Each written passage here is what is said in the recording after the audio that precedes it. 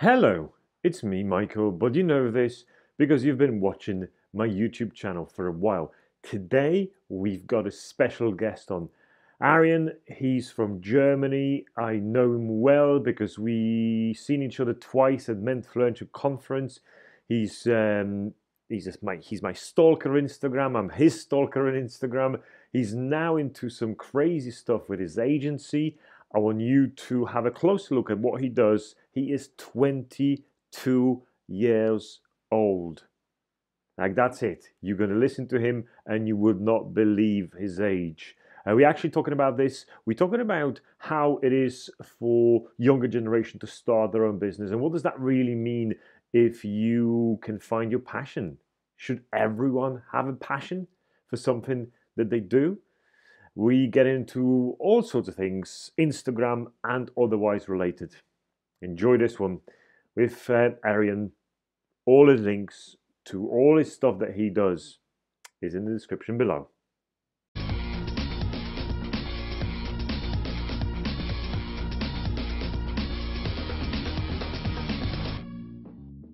Um, hello to you, hello to everyone who is watching this or listening to this. This is yet another podcast interview, but it's going to be different. It's going to be different again from any of our previous interviews because the guest that I've got on the show today is a good friend of mine. He's a good guest. But for those people who don't know you, give me 2-3 minutes of who you are, where you're from, what's going on with you. Sure. Well, thank you, Michael, for having me, first of all. My name is Arian Ney. I'm a 22-year-old young entrepreneur from Germany. And I'm working on my own company, which is called Vo Media, which is a full digital marketing agency. And then I also have my personal brand, which is on Instagram, where I do all different kind of things around entrepreneurship and fashion and motivation. Okay. But the agency, let's talk about it straight away. Like a 22-year-old open an agency, that's a very bold move. That's a move that tells me and probably a lot of people, what does 22-year-old know about the world? I know more than most people in my niche. Okay. That's all that matters, because yes, it's right what you're saying. It's like I might be very unexperienced in the bigger picture of all things, which I also don't think, but in my niche where I'm working for like 4 to 5 years, I'm operating in a specific field of social media. I'm one of the best. Okay. And therefore you don't have to be an all-rounder to be good at something. You have to know the one thing that you're doing, and you have to offer that. And so what does the agency do exactly? So we basically do. So let's say you have a company or you're a personal brand, and you want to do social media, but you got no clue how to do it, or you want to improve doing it. We do everything for you. So I got videographers, photographers, designers working for me full time. And basically, so today we have a shooting, for example, right? With Chris Stelius. He's one of the biggest online marketers in Germany. We do his whole Instagram. We have a whole shooting day, and we basically bring 2 of our videographers, 1 of our photographer, and we'll basically shoot all around his positioning. So with him, he's like an edgy entrepreneur, a bit aggressive in marketing. So we will provide all sorts of content that relate to that. So but I guess that the online marketers and the online people understand Instagram and understand Facebook, understand that you need to be there in order to succeed. But what about a bakery, or a butcher, or a shop down the road, a florist? Could they come to you, and also would you be able to help them? Because sort of online people get this, but what about sort of offline, brick and mortar kind of people? What do you do for them? Do you do anything? It depends on their budget. If they have the budget, we'll do it. But I don't think they have. We talked to some restaurants, but the max a restaurant can pay is 500 to $1,000 a month from our experience here in Berlin. And that's not enough for us to do our activities.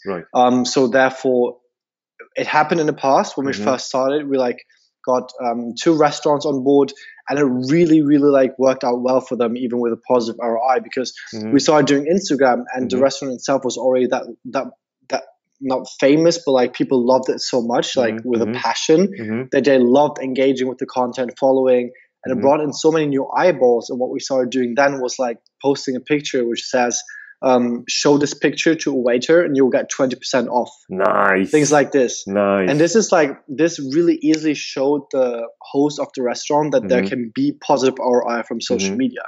So this is how we operated with them.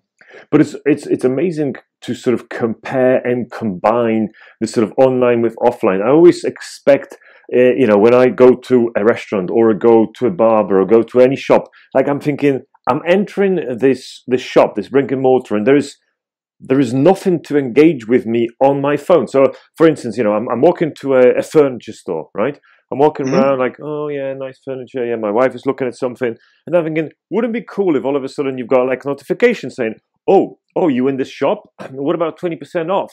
Like, go and speak to Bob about. Like, I would do it because I'll be like, oh, yeah, where's Bob? But no one does it. No one does it, and it's so interesting that those companies spend probably loads of money on marketing anyhow, doing all sorts of things, crazy stuff that doesn't work anymore. But they don't do any of that, what you've mentioned. And it's very interesting. Like, that space is so still untouched and, not explored, in my opinion. What do you think? Do you see that as well?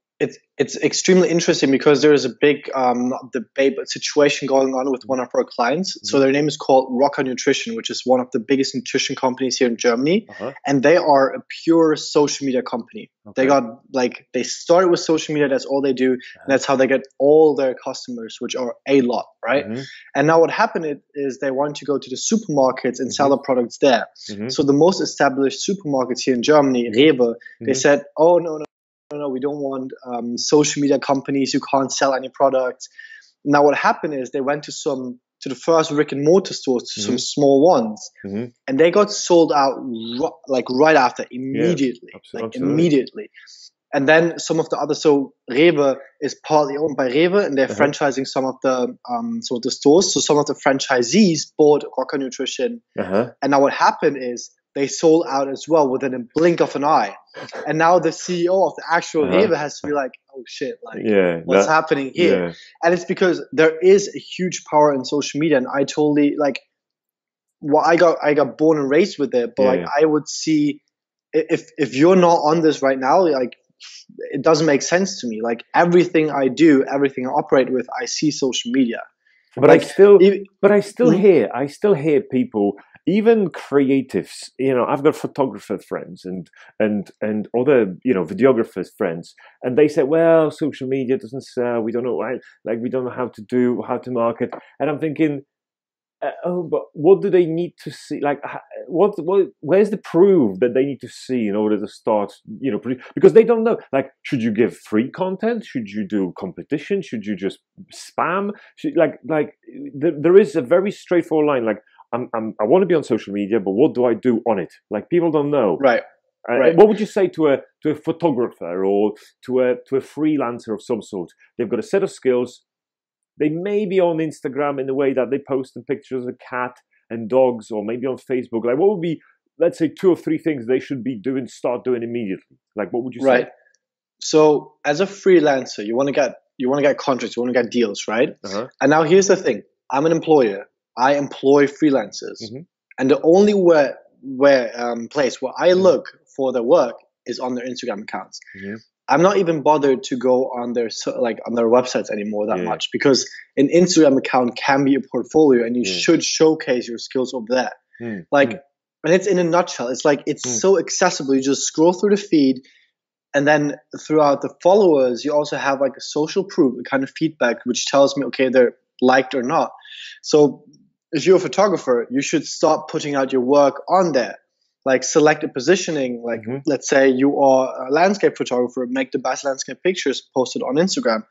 But also show the process of how you do it, and show how, you do a bit of a free content, maybe a minute videos, to tell you, oh, this is how you should do a landscape photograph. This is how, explaining of how you got there.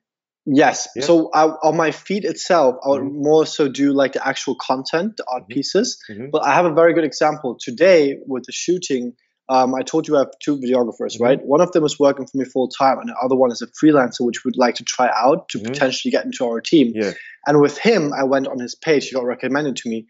It was all videos that he made, but in his Instagram stories, there was a format. It was called Editing Sunday, where he just talks to the camera, like I have my motivation money. He just like talks to the camera and he explains how he's editing things. Nice. And this was honestly the only reason why I actually wanted to book him, nice. because he gave away more of his persona. He showed me that he actually has a passion about what he's doing, that he's truly creative, you know. And these kind of things you can simply showcase raw and unfiltered into a camera. Whereas if it's just like a website you don't know, you have to call, and then they know what kind of situation it is. Like it's an interview situation. So you'd be like, yeah, of course I'm creative, of course I'm passionate. But like, of course, this true. Shows me how the person actually is, raw, and like that's what I want, what I need. Like it. You know? I like it. But the agency is not where you started. So how should we listen to 22-year-old with an agency? Why should we listen to you? Like, how did you start? Where was the beginnings? Well, I'm gonna give you a short summary of my life, so everybody like knows who I am, what I do. Basically, I got born with my mother. She came from Iran, and my father from Germany.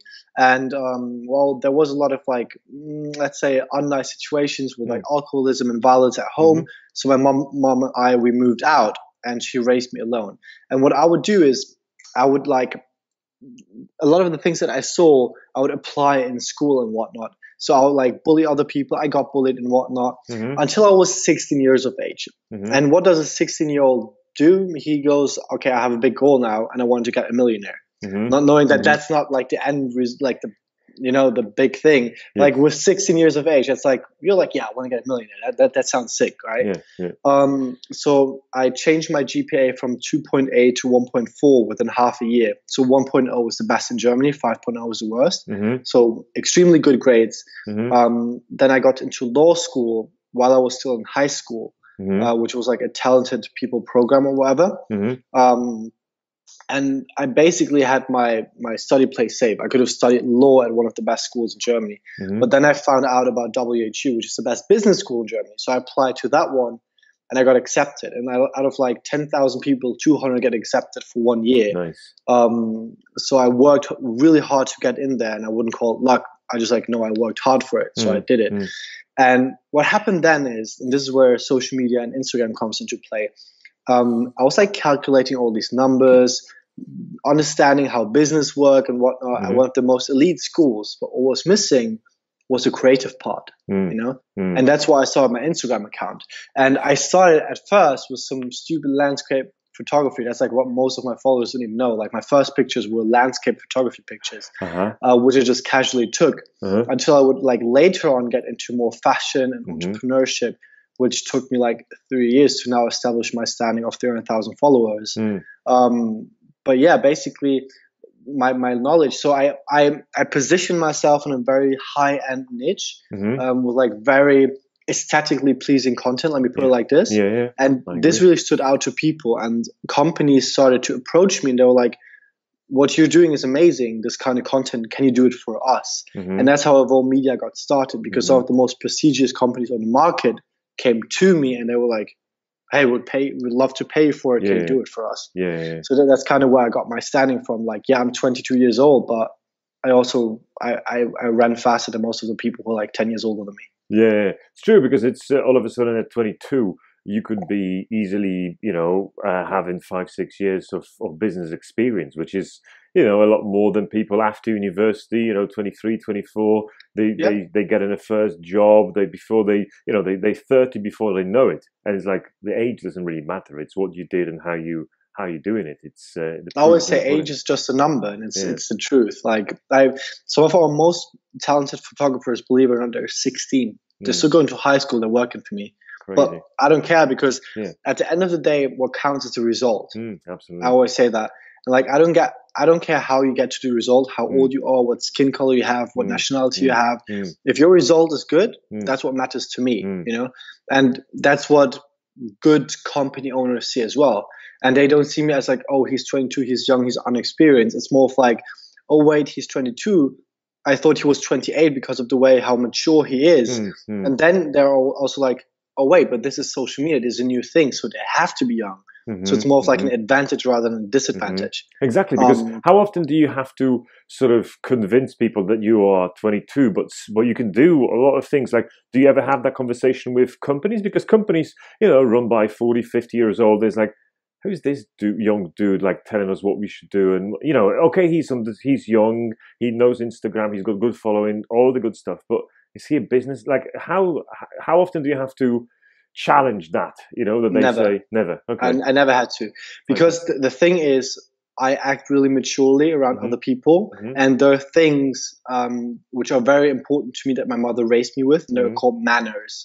If you have manners, you don't seem immature, you seem mature no matter what your age is. And I also have this beard which like makes me look a bit older. But like I sometimes sign a deal with somebody, and then like 2 months later they go and ask me like, how old are you, by the way? I go like 22, and they go like, yeah, but like for real. It's like, how old are you? Like 28, 26? I'm like 22. They're like, for real? I'm like, yeah. Like, that's amazing. But like by that time they don't even care, because the results are speaking for itself. True.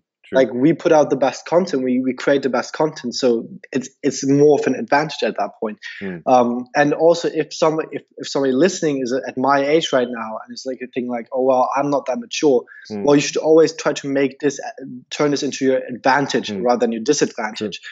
See the side that you're more dynamic, you need less sleep, you can be more creative, you were born and raised with all probably this social you don't media stuff. need that much to live off. Like, you don't need £1,000 a month to live off. You can probably do a lot of things for free. And that's a good question, because what's your view on working for free? Like, how often should we do this? How long for? Should we do this at all? Like, what's your view? Yes, I love it. So I have a basic understanding in life, a basic principle, which goes provide value first. Let me repeat that because it's very important. Provide value first. What I mean by that is, in life, if you provide value to other people, it will turn back to you. It's very simple. Antonio Centeno taught me that. I know that a lot of listeners know that, because the situation how it started was like, I asked him like, hey Antonio, can I be a speaker on your event? And he was like, Arian, I love what you're doing, but you have to provide value first. I was like, what does he mean by that? That was like 5 years ago or something, right? And so I was like, all right, let me provide value for him. So I was like, all right, let's put together a list of the 10 best Instagrammers, and I will help you research everything. So I started providing value to him. And then 2 years later, now last year, I was a speaker at this conference. And that's what showed me and proved to me that if you provide value to other people without like asking for something in return, it will automatically come. And now connecting this into business, like, yes, the main focus of a business, there are two main intents of a business, right? In school you learn you have to be profitable, and in reality it's you have to solve a problem. That's the two main intents for a business, from my definition. But yeah, you have to be profitable, which means if you always do work for free, it's not sustainable. But what you have to do is you have to create a portfolio and credibility, especially if you provide a service. So what we did at first is we offered our services highly discounted. We gave like 80% off, right? And we took on some clients which were not able to pay the prices that we charge now. I remember back in the days, I took on a client for €300 a month, and now I gave a new client a discount from $5,000 to €4,000, and he was like thanking me. He was legit like, thank you so much, I really appreciate it. I was like, well, yeah, cool. But the only reason why I can charge these amounts now is because we did the work up front. We provided value at first. We created a portfolio of clients where we showed, hey, this is what we can do if you pay us proper money. And I see it all the time, how especially young people, they have such big egos for whatever reason. I don't get it. And they go like, no, I won't work for free for somebody. But like, you have to, because there's nothing that tells other people like, hey, this person is doing good work. True. Hey, Michael's doing good suits. I don't know. Maybe talk about your experience. How did you do that? It's because working for free is a very intriguing concept, because for instance, some of the footballers that I'm dressing right now, they are either free or at a cost price. And basically, I've told them straight away that if we get into this into this transaction that I'm going to make a suit for them. You know, I've got a kind of expectations of what that corporation is going to look like, and I've said to them, like, you know, I would like to see this or that. But I said, you can still buy it of me, and then I will not expect nothing from you. Like, if you know, so I'll give you value. I'll give you the best suit you can possibly have. But you know, it would be nice if we just do something together in a way, you know, of a piece of content or something like that. And majority of them would say, yeah, let's try this. And I've got some crazy people on board, like, you know, like some legends right now that I'm talking to, and you know, everyone wants a piece of that cake, you know, because the suit are nice, and especially if you know, if they go on my Instagram and go on my YouTube, and all of a sudden, like, oh, this guy is legit, you know, maybe we should just you know, give it a try. So it's very intriguing. I'm a huge fan of free work. I know it's getting to a point where you have to start thinking, okay, how am I going to make money out of this? But the money's always follows, you know, the free work. I've noticed that, or a discounted work. That if you give something for free or discounted, you're going to get something back out of that client 4 times, 5 times, you know, as much as you invested. What I think is important about it is, like, you're not gifting somebody something. It's an investment. Correct. Because you're investing your time in it, which is your most valuable asset. Correct. And that's what people have to understand. They have to see, all right, this is an investment. I'm giving this for free, but also have to understand is where's the return on investment. And if after a while you always give to a certain amount to a certain kind of people and realize there is no return on investment, stop doing it and look for another niche.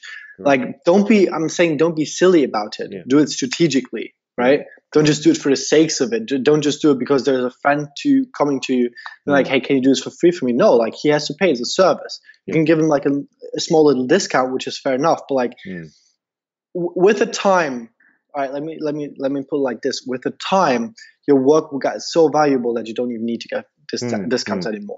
It's like, because all of a sudden you're going to have referrals. All of a sudden you're going to have people who sort of understand what you do, and the work's going to speak for itself, right? I agree. Yeah. Okay. So how is your Instagram doing for your own personal account? Like, is that still growing? Are you still posting there? Are you still sort of trying to be present there? Like, what's happening there? So basically what I'm using my Instagram account for, it's like my proof of concept for potential clients that we get into our agency. Excellent. Because there's some people, like big online marketers, that think they're like the biggest ones in Germany. They have like 50,000 followers. But then they go on my page and they go like, oh, wait, you have 6 times the amount of followers. You must know what you're doing, right? So it's like some sort of like portfolio proof of concept kind of thing. But I myself don't enjoy posting that much anymore, because the content that I started posting was like really superficial at some points, like the whole fashion, which I still love, but not as much anymore. And so what I really enjoy is the story function, right? I love talking to people, like really interacting. That's what I love. And with the kind of pictures, like I have a very like a set structure. So if you take a look at my Instagram, people will know what I'm talking about. And I don't want to ruin the structure, and therefore it's like I'm a bit of like a stagnation period with that, which is good because I love just interacting on the Instagram story feature. And that's what I use my reach for. And that's why I have this format called Motivation Monday, where every Monday I do like a motivational Instagram story for free. Right? It's free content. It's like concepts that I learned from my university, because not everybody is able to have such great education from my mentors, from my actual business experience, not like something I read on YouTube, like actual business experience. You know, and that's what people can like learn from and like hear for free. And that's what I love. Like I love providing value. So what if people are 21, 22, 20 years old, they thinking of okay, so maybe starting something, maybe they've got an idea and an eye for Instagram, they want to do something, how do they, what's the best way to sort of maybe learn a skill? Do they have to learn one skill and just absolutely double down on it and just sort of sell that or give for free initially? Or what's the sort of best way to, you know, we know university route is going to take you somewhere and some people still want to go there, but for those people who are like, man, I'm sure I'm not happy at uni, I'm doing a course that I don't like, where do they start? What they could start doing, so sort of right now, today, what's hot, you know, anything. What do you think they should be doing? I think what's always like a good thing, especially if you're studying right now, if you're still in high school or university, it's like a side passion thing. Because think about, I studied and I did my Instagram on the side. I didn't just quit university to do my Instagram because that's like, this works for 0.1% of all people, right? If you have a very genius idea, you get very lucky and you really have something there, then it can work out. But reality is, a lot of students talk about dropping out of high school, but they have nothing lined up. So really think about it. Why don't you just wake up 1 hour earlier than you usually should and start working on a side project and go 1 hour to bed later? Like a perfect example is my co-founder, Kinam. So what he did when he was 16, he went to high school. His parents had a restaurant, right? Asian Thai restaurant. He woke up 2 hours before he had to, before every school day, and he would meal prep for other students. And he started doing a business out of it, okay? So he sold meals, prep meals to other students. So he looked, okay, what resources do I have available? My parents have this, right?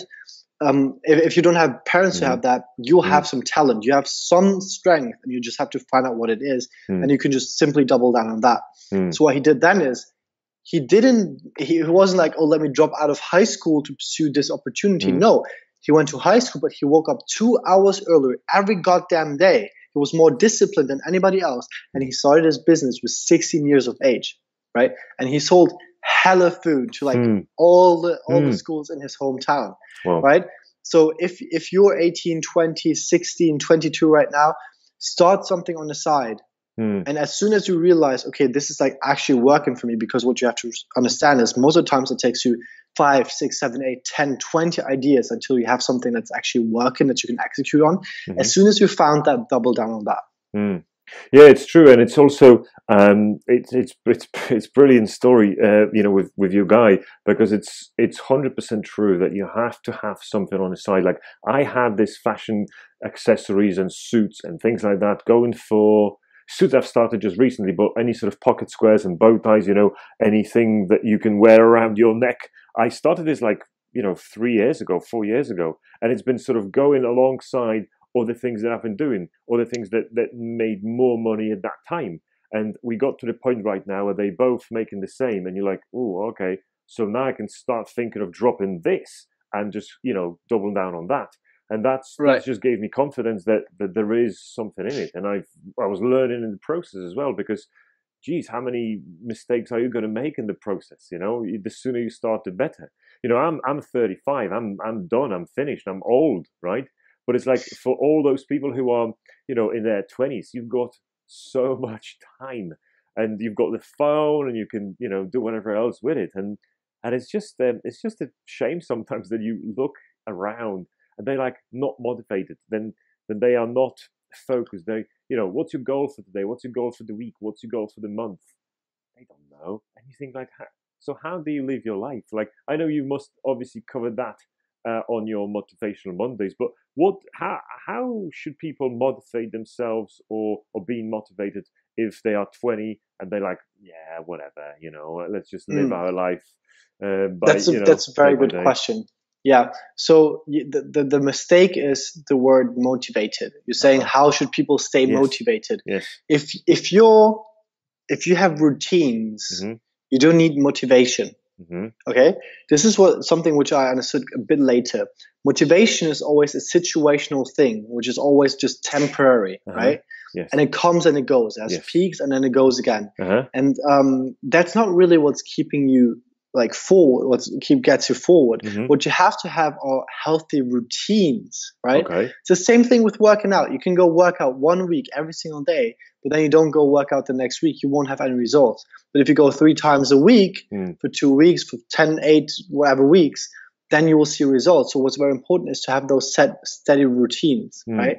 Because otherwise you're down there. Now you have routines, you come up here, now comes the motivation to play. Then you have those peaks, right? But you're never dropping down here when nothing's happening, where you're stagnating. If you have routines, you can't stagnate, right? So establish healthy habits and healthy routines. So for example, every morning by 9 a.m. I drank 2 liters of water. Most people don't even drink 2 liters of water throughout the day. I've got that done 9 a.m. Workout, same thing, 9 a.m. done. Wake up every day 6 o'clock, done. Cold shower every day, done. Then there are things like this. If you're young, motivational journals, right? It's like, I really love these. So you can Where's this from? What is it? Is it a particular company, or what is it?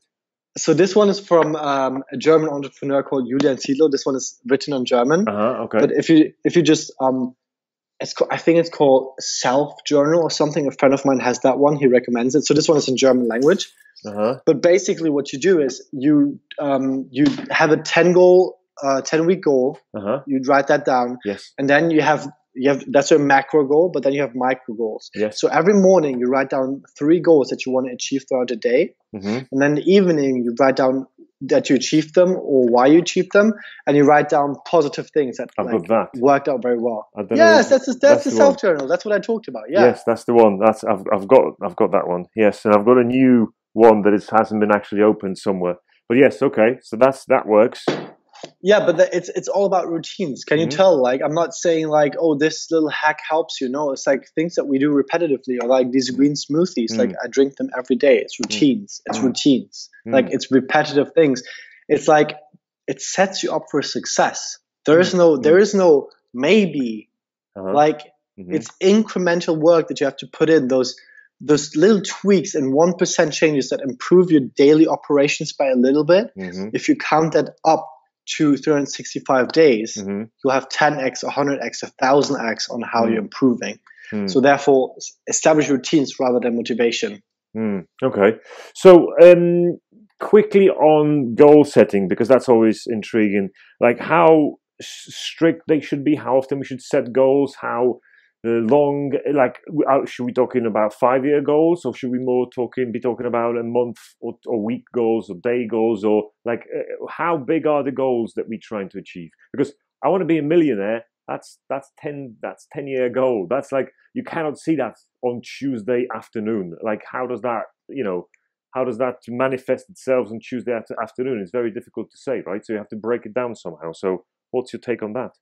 All right. So like specific timeframes I don't want to give because it's working out differently with everyone. My co-founder sets 1 year goals, 10-week goals, and daily goals. But it's different with everybody. I have very similar plans, but what's very important is to have micro breakdowns. So basically daily or weekly goals, because how they help you is, let's say your goal is to have $1 million, okay? Let's say in 3 years, because it has to be tangible and time constrained. Otherwise, it's not a goal, it's just a wish, and you can't measure a wish. So let's say by 2021 or 2020, you want to be a millionaire. So now what happens is the first week passes by, you make no money. Okay, fine, it's just the first week. First month passes by, still no money. Well, you have to start somewhere, right? Like now, first half year passes by, now first year passes by, and you make no money. It's because you have no micro goals. So basically, to get to $1 million, you have to make $1,000 1,000 times, right? So for your first week, write down, I want to make $100. Like, start somewhere, have something achievable, because now what happens is, once you achieve micro goals, your brain gets conditioned to succeeding. Right, and that's extremely important. We have to have those endorphins, those happy moments where we actually celebrate our successes, and that's when we are actually able to achieve our macro goals. Because on our way there, we continuously feel success, and that's when at one point, when you reach your macro goal, you won't even feel like it was a big thing, because you knew it was about to happen. It's very interesting, because like if you truly envision and believe in what you want to achieve, you'll get there. I remember, so we had a big negotiation with a client, which was for 50 grand. And I was like, my co-founder and I, like the whole week before that, we were like, this will work. Like, we know it will work. And this sounds odd, but like, we knew how the handshake would feel even before it happened. Okay. And I was like sitting at that table. This guy was looking into my face and was going like, deal, and like reaching over his hand. I was like, I know this feeling already. It feels so good, you know? But this only happens because you have macro goals and micro goals. Cut down your big goals into your small goals. If you want to make $1 million, first make 1,000, first make 100, first make $10. People want to be a millionaire by next year, but like how if you don't even have $10 in your pocket? Learn how to make $10, then learn how to make 100, learn how to make 1,000. And once you make 1,000, learn how to let those $1,000 work for you rather than work for the next 1,000. That's how you go at it. Probably, I'm thinking of all the fashion and stylish folks. What would you say to them? Because of course you moved slightly, as you said, away from the sort of core that got you noticed in the first place, which is the sort of fashion and style. Like, what's your? Are you still wearing all those 3-piece suits and shirts and all the nicest shoes that you can possibly? You still getting any joy from that, or it's completely right now focused on your media stuff? Well, right now I actually don't. What I like doing is just wearing. So, all right. So what I love about suits is they make you look the best way you can. I'm 100%. I 100% agree with that because just the silhouette, just like the fabric, the feels of it. Like I love suits, right? But what I figured is, what I like is more of like the underdog approach. Whereas I would like wear a hoodie like this. Nobody knows what it's from. Nobody knows how much it costs, but I know it for myself. You know, that's what I like because I feel like many people nowadays just wear clothing to show off, to showboat, to show how cool they are, how self-confident they are. But like, can you really also drive self-confidence from just like wearing what you like? You know, and that's what I enjoy doing. Like I wear a lot of designer and high-end clothing, but it doesn't look like it, and I don't let people know. Well, now in the podcast I do because we talk about it, but like my clients don't know that my outfit is worth way more than their outfit, and they think that they're the ones balling, which is good. I like it that way, you know, because I want to be a bit more modest. I want to be like a bit underneath because I'm 22 years old. Like my watch costs more than their outfit. They don't need to know that. Yes. But basically, what I'm saying with that is that you don't have to wear high-end clothing. You don't have to wear suits. You have to wear what you're feeling comfortable in, because that will get you the best results. Because what looks better than self-confidence, right? And so when I was giving my speech, go on. After you. Okay. So when I was giving my speech at ManStyleCon, we spoke about it the day before because I was wearing a casual outfit the first day, and I was like, tomorrow I'm wearing my double-breast suit. It's like so nice, made to measure and all that. And then the next day I come in with like a black jumper and like some Yeezys and stuff. And Michael goes like, Arian, where's your suit? You know? It's like I had this suit on in the morning. I was standing in front of the mirror and I was like giving my speech to the mirror, but I was like, I'm not feeling comfortable. Like, do I look good? Yeah, hell yeah. But like, do I really feel comfortable? No. So I wore like a casual outfit. That's like what it's all about. Like, don't dress for other people only because the people in the crowd are wearing suits doesn't mean you have to wear suits. But how about sort of you going for that, client meeting? You would wear a suit, right? But not because you wouldn't. But I'm thinking like they all wearing suits, like especially if you go to an established place, rather than a startup of something. We have like real estate for clients, for example, right? It's like super like high end at the best street here in Berlin, super lots of money, super rich, super like uptight. I just go in there like this, like with a black jumper, ripped jeans, and like my sneakers. Like, you can't fuck with me. Like you just can't because it's who I am. If you don't buy into it, I don't want to work with you anyways, right? And it's like maybe that's an ego thing to say, but like that's the way I feel comfortable. And like I will adjust a little bit maybe, but not in a way that I have to like change who I am, right? But at some point you would wear a suit. Where would you wear a suit right now? If you're not wearing it for like a business investors meeting, where would you wear a suit? Nowhere. Anymore. No, we had an investment. So we're investing into a new company right now, and we had a meeting like 2 days ago, and like people were wearing like shirts and suits. But like, no, like I'm coming how I am. That's enough. Like if you don't appreciate it, it's your own loss. You know. But I would definitely wear one to like a funeral or a wedding, because that's a point of respect. That's just respect. Correct. Right? You talk about manners, as you mentioned before, right? Yeah. But because that's a lot of questions always come to me about that. You know, having obviously a YouTube channel as well. Lots of people commenting about, oh, you know, I don't wear a suit, or why would I wear a suit? I was like, don't. If you don't want to wear a suit, don't. It's fine. It's still okay. Like, it's whatever, because Mark Zuckerberg doesn't. Yeah, it's fine. If you're Mark Zuckerberg, that you don't have to worry about anything anyhow. Like, you know, like no one cares what you're wearing anyhow. But it's what you're comfortable with. That's a good point. Yeah, 100%. And like, if you tell me respectfully, like, hey, Arian, like, look, we've worked so hard to have this credibility in this company, and like we wear suits because of X, Y, and Z. We don't want to lose this prestige. Like, I'll think about it twice, because like, yet again, it's a question of mutual respect and manners. If they are respectful towards me and like give me a good reason to have to wear a suit, I might do it, but not because I have to, but because I want to, because I want to show respect back. You know? Yeah. Good. Right. What would you want to leave our peeps with? Like, is there anything, any one place, anything that they should be looking into, something that is hot, something that you're passionate about, something that you know is going to become the next great big thing, whatever you want to leave the people with. It could be, you know, could be anything. It's, you know, you've got 2 minutes. So there's currently this one big trend. Have you heard of it? Like, say, real big trend. Have you heard of it? No? No. All right, so the trend is called, like, do what you're passionate about.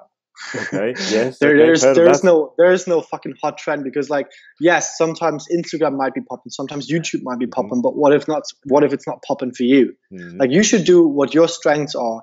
You should do what you're passionate about. It might be cryptocurrencies, it might be Instagram, social media, it might be doing a bakery, it might be being a hair cutter. It's just really what you enjoy doing. But what's way more important than like talking about what's a trend is like to start now, to do tangible action steps, to go into it. Don't wait for it.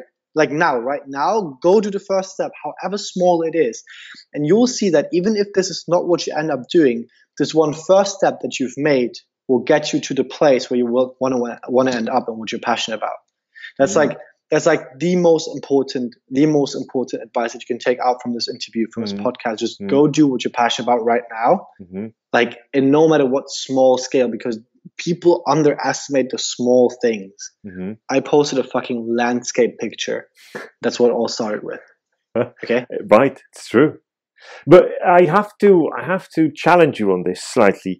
Passionate, like, that's so far-fetched. Like, I'm passionate about lying in bed and watching Netflix. I'm passionate about that. What?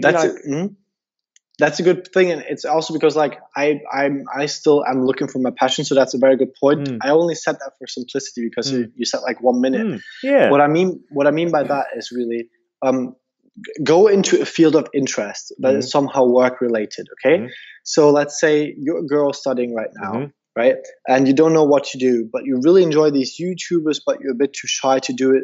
Well, then now start to write a blog, because you can do it anonymously. Now start to like post pictures on Instagram about makeup. I don't know. Like, it's actually about like starting something in the field that you're interested in. And yet again, like, it might not be the one thing that you end up doing. My friend started doing a school prep meal delivery service. He's not in the food and beverage industry anymore. Like, that's the only reason why I started working with him, because I had so much respect for what he did back then. You know, it's not always, people always think like, oh, the one thing that I'm doing now I have to do for the rest of my life. No, just go start do something that you think will get you slightly, just marginal piece more forward to the place where you want to be in the end. And I promise you, it will be productive for you. I love it. I love it. Yeah. I think that's a very good point. And it's a very sort of good place to finish this. We could be talking for another hour, I bet, about a lot of things. There is a lot more things I want you to tell us about, but we definitely have to have you back at some point when your agency is flourishing and you've got more stories to tell about your agency and what you do and how you do things, because it's good. I'm obviously observing you from far. You know what you do on Instagram and what you do in general. So it's good to see that things are progressing well. Well, I have to give respect back to you because I see what you're doing, and I see you get in the meetings, and I see some really, really beautiful clothing. It's like, it makes me happy to see as well. So like, only because you're the one giving a podcast doesn't mean you're the one not doing anything. You are the one who's killing it as well. I love that. Good. Thank you so much. I appreciate it. We'll link to all of those things you want. Obviously, send me a quick note with the links you want to include in both podcast and YouTube, because probably that's going to end up on YouTube as well. It's a good stuff. It's a good 45 minutes of what we passionate about, which is, you know, do what you love and see what's going to happen, you know, and yeah, it makes sense. Brilliant. Thank you so much. I love it. Thank you so much for having me.